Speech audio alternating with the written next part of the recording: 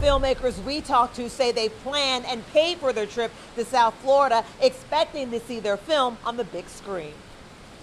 What happened? Oh man. This whole thing is so weird. Filmmaker Shara Ashley Zeiger tells me from the beginning things felt off. They didn't promote any of our films. Andy Bowles tells me he's been planning this trip for more than a year. And then 2 days before, he cancels the event. That he, Bowles, is referring to is the organizer of the Palm Beach International Film Festival.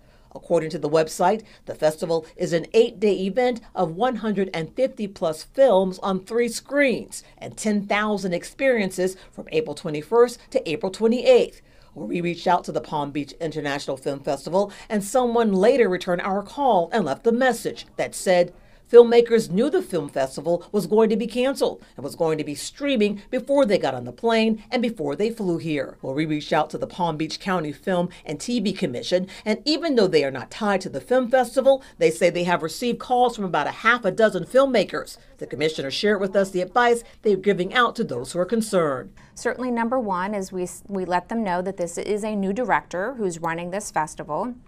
And 2, to make sure that you do your due diligence. She says they've also reached out to owners of theaters in Lake Worth and Delray for assistance. Bowles took to social media to spread the word. So I know that through a couple of the filmmakers that have contacted us, they've been in direct contact with them, and they are trying to accommodate some screenings over at their theaters. Angela Rozier, WPBF 25 News.